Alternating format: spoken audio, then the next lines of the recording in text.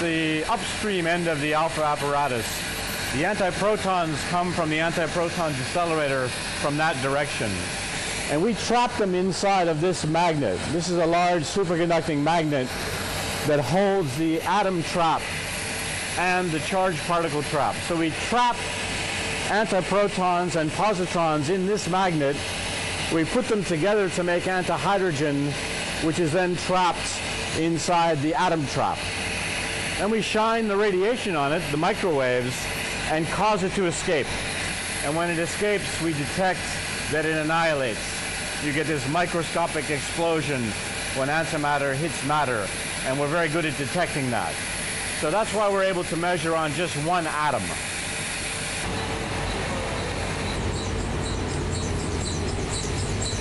So what we're doing now is actually looking into antimatter for the first time, an antimatter atom. We're actually studying it the way that atomic physicists have been studying hydrogen and helium and all the other atoms in the periodic chart.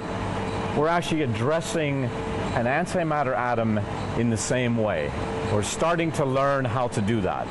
And that's a huge step forward for us because we've never been able to do that before.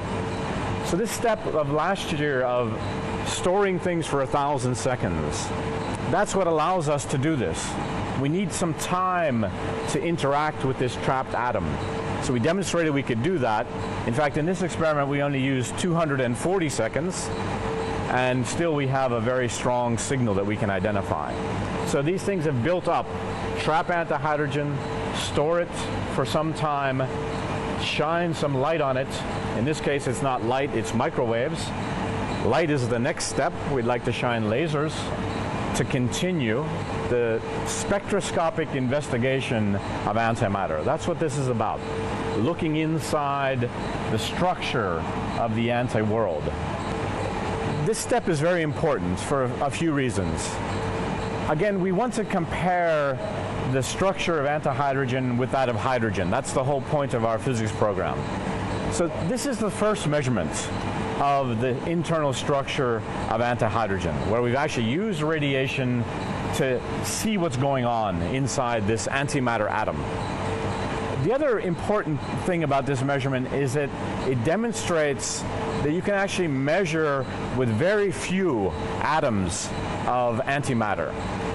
If you have matter, you can just buy it. You can get your hydrogen from a gas bottle. But we have to produce these antiatoms. They're very rare. It's difficult to make them, difficult to trap them. So one of the big questions has always been, will you ever have enough to be able to make a measurement? And now we've demonstrated that even with one atom trapped at a time, on the average, we can probe the internal structure of the antihydrogen atom. So we're very excited about that. We now know that in the future, we can make experiments, we can design experiments that will succeed, or have a good chance of succeeding.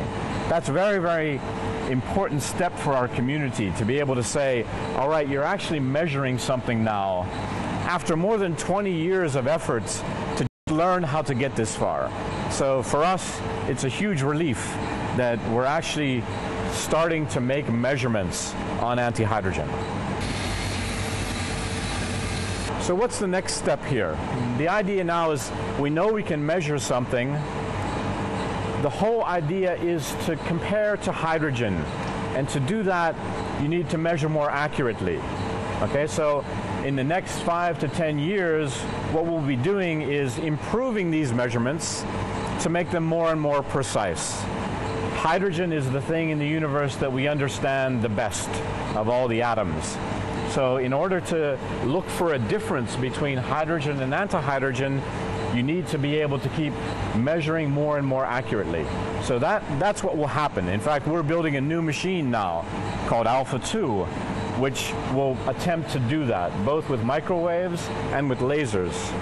So we have a double program now. In the future, the idea is just to make this measurement more precisely. Several measurements. There isn't just one that you can do. Anything we can try, we'll try. The idea is that since you can hold it for so long, you know you can measure. So that's what we're doing now.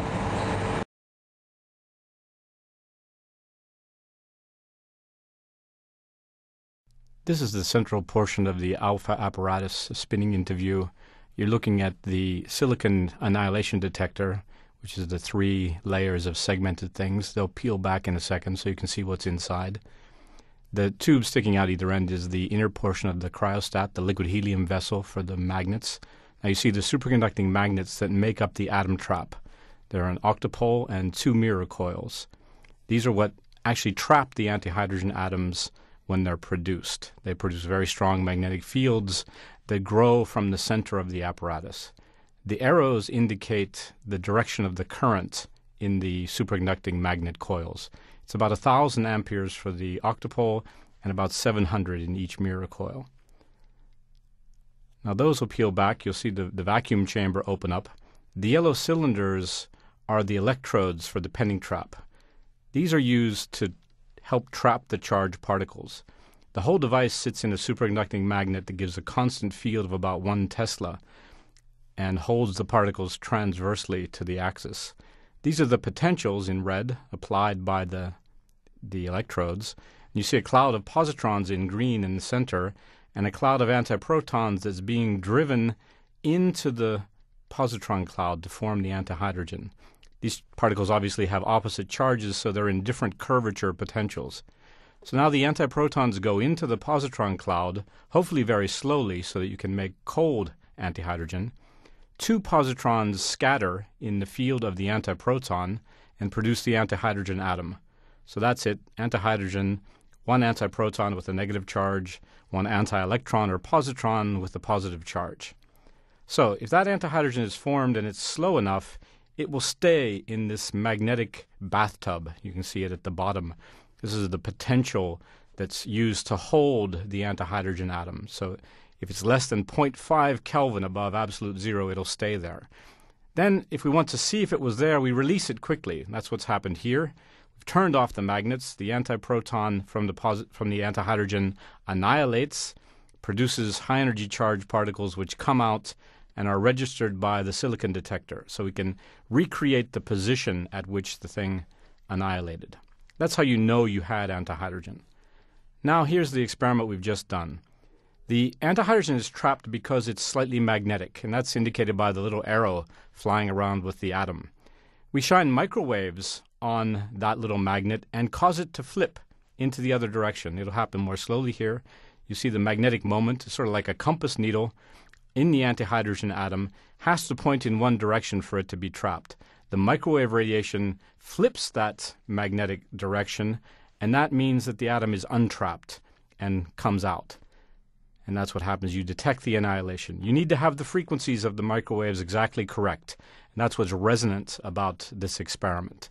So if you tune it correctly, you force the antihydrogen to come out, and you can detect it. That's how you know you've done a resonant interaction.